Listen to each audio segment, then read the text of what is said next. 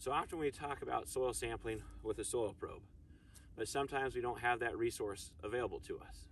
But most farmers or good gardeners will have a handy tile spade in their armory of tools. So if you need to take a sample with a spade, how do you accomplish that 0 to 6 inch or 0 to 8 inch sampling depth?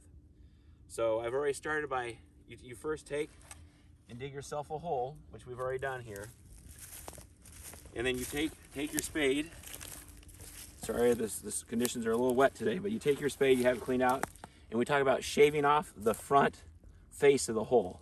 So I'm gonna put my spade there. I'm gonna go down, bring that out. Then I have my sample depth 0 to 8 inches there. Now this is a little bit big. So what we do then is break away the stuff on the side. So we kind of have our slice here that's 0 to 8 inches deep, about a 2x2 block. Now, ideally, I'd like to get a little bit more rid of that soil, but it's a little packed today. So this is we'll have to do for demonstration. But then we'll take that sample and we'll put that in our bucket and kind of break it up. Now that's quite a bit of soil. So you'll see that we'll go to the next spot, grab another spade.